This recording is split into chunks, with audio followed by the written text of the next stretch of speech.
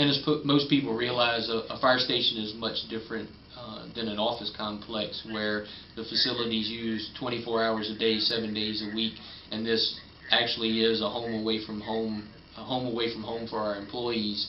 So, it's important to have the facilities that they're capable of taking showers and cleaning up in between calls, because they are here for a 24-hour shift.